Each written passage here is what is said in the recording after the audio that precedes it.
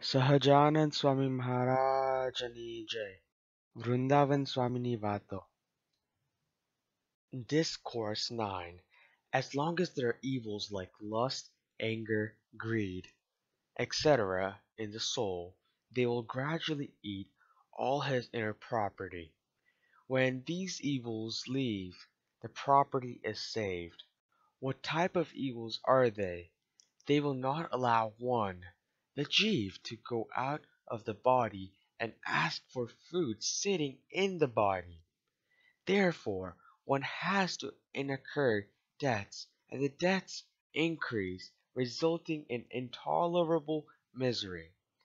Therefore, one should bind himself with muktas and drive away evils with the knowledge of God. How is with one having knowledge of God? It is like this. If a person takes with him 200 guards to guard his goods, nobody can rob his goods. Similarly, there is no danger from anyone for the person having knowledge of God.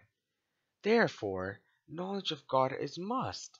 Where does Maharaj place him when he comes to fetch a person? At the time of death, having no knowledge of God. He places him where he gets knowledge of God.